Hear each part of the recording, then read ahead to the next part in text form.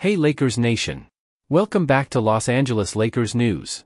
If you haven't already, hit that subscribe button to stay in the loop with all things Lakers. Now, let's dive into some exciting NBA history.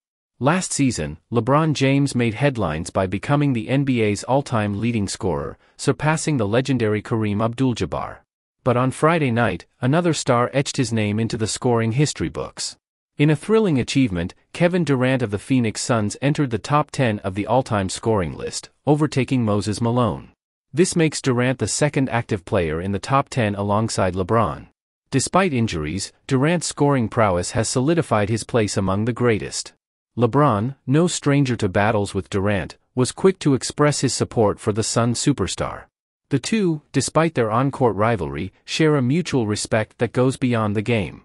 Durant's next milestone is Carmelo Anthony at number 9, and with his current scoring average, he's poised to make that jump in around 28 games.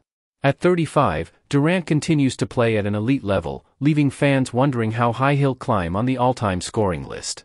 LeBron, acknowledging the honor of competing against Durant, praised their shared history on the court.